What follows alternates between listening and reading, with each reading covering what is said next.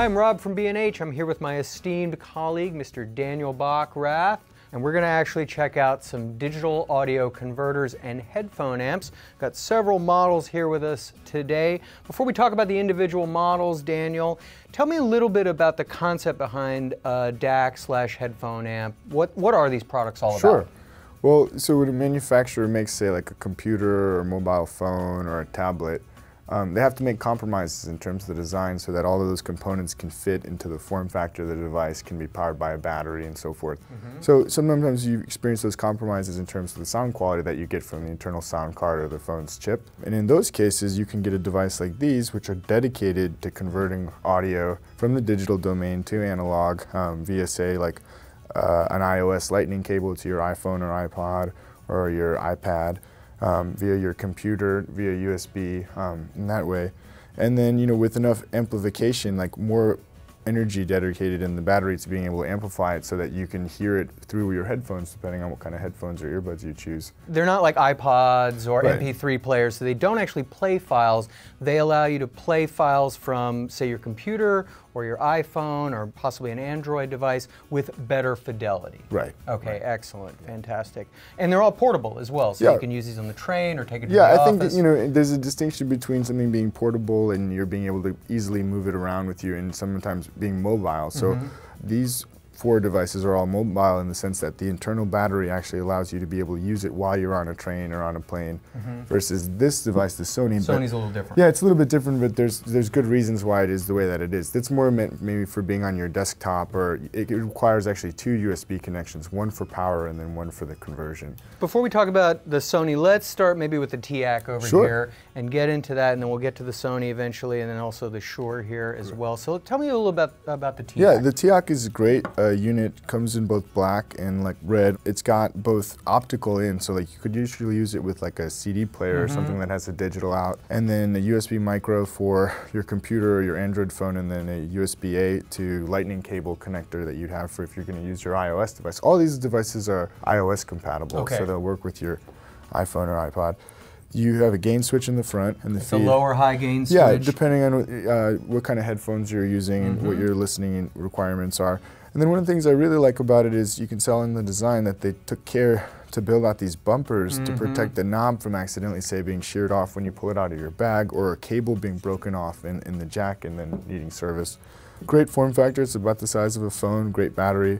It converts at 96 kilohertz. Okay. So it can, you know, do a high resolution file, higher than a CD. But yeah, it's a great unit. And it's a built-in battery that's rechargeable through the USB port, is that correct? Yeah, that's correct, yeah. Okay, so let's move on to this Denon DAC headphone amp. Tell me a little bit about the Denon model we got here.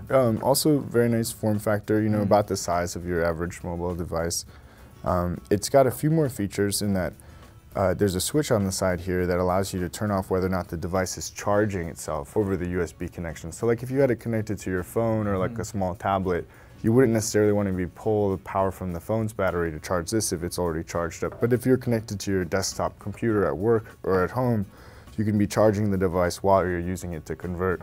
Nicely versatile in terms of you know, power allocation. Yeah, and you select your input from the back here. It's also got the Type A for the iPhone connection, iPod connection, and the USB for other connections. You can feed it an analog signal through the auxiliary input, like if you have, you know, another converter and you just want to use it as a headphone amp. And that obviously would bypass the DAC that's built inside here and go directly to the headphone Yeah, or amp. if you wanted to use it to feed in another device.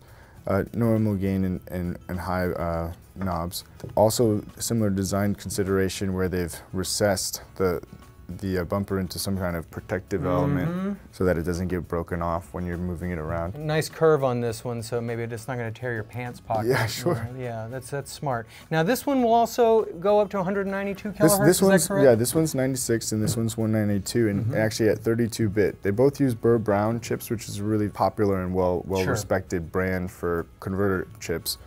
Different chips, but both very nice in terms of But a 32-bit converter on here. Yeah, 32-bit is the bit depth of the converter on this one. Excellent. Now, this one from Fostex is a little different in the sense that it is not necessarily, it's not a DAC. It's not a DAC, no. But it can actually work with all these. Tell me a little bit about the Fostex. Right. We wanted to include this one because it's a pretty unique product.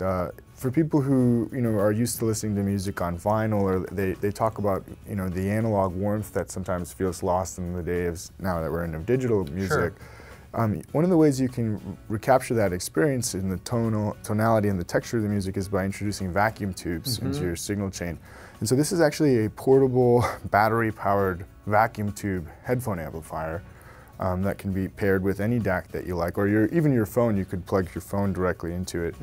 And yeah, it adds a very pleasant form of distortion, harmonic distortion, that audiophiles sometimes prefer. Analog warmth, as it were. Yeah, over the very digital, transparent, clean sound that you get from more solid-state amplification. Excellent. And then back to DAC / headphone amp, we've got the Sony here. Yeah, the Sony is pretty special in that it can sample PCM files up to 384 kilohertz, 32-bit, and then it can also do DSD files. Okay. So, which is a different way that digital audio has been done. It's a larger discussion. DSD being direct stream digital. Yes, yeah, where it's sampling at up to 5.6 megahertz. So much higher sampling rate and a different way of representing the music as a bit stream. In addition to a normal 1/8" stereo output, you'll have balanced output connectors. They make a pair of headphones, and a couple other manufacturers do too, where they'll build 2 cables, one feeding each side. So that improves the intelligibility of the signal. Also digital input. Like I said, you actually need to plug in 2 USB connections, one to provide power to the unit, and then one to do the conversion from your phone or So is there an internal battery in here? There is, but this design is pretty high audiophile in the sense that they're imagining that you're going to be using it, say, like when you're at work, when you come home, but yet it's still portable, that you could bring it on your commute. Okay. But it has optical in too, like so that you could be feeding it from a transporter or CD player. Another thing that I really appreciate about it is, in addition to a gain switch on the side here, it has this DSSE-HX switch on the side, which will upsample your content to a higher resolution.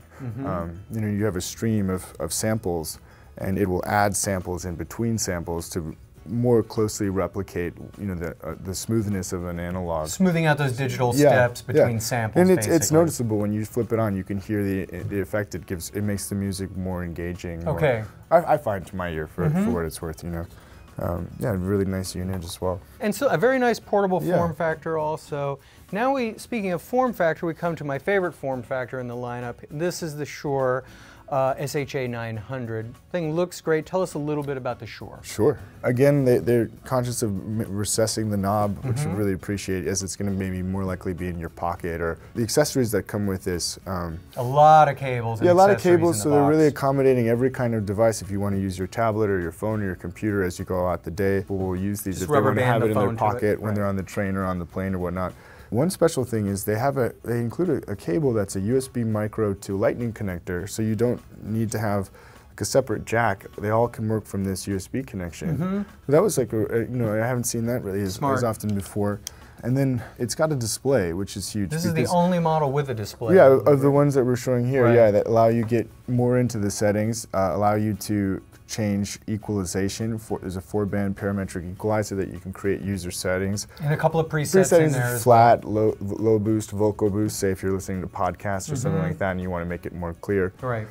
It has analog RMS limiting, which is a pretty interesting feature. It's 96 at 24 bit in terms of the sample rate, but it sounds exceptional. I mean, it's got Shure's build quality and reputation behind it, which is huge. Fantastic. For professional equipment, yeah. There's a lot of great offerings from them and from all the other manufacturers that pair very well with all of these headphones. They're more than capable of driving the majority of headphones that you'd use in this sort of both application. In-ear headphones and on-ear headphones as well. Yeah, circumwall, summer, yeah. Sounds good. Well, Daniel, I appreciate you taking a few minutes to give us a rundown on DAC / portable headphone amp. Sure, appreciate it, my pleasure, thank you. All right, so from B&H, I'm Rob and this is Daniel, and thanks for watching. Whether you're a hobbyist or a professional, B&H has the answers to your questions. Experience a world of technology at our New York City Superstore. Connect with us online or give us a call. Our staff of experts is happy to help.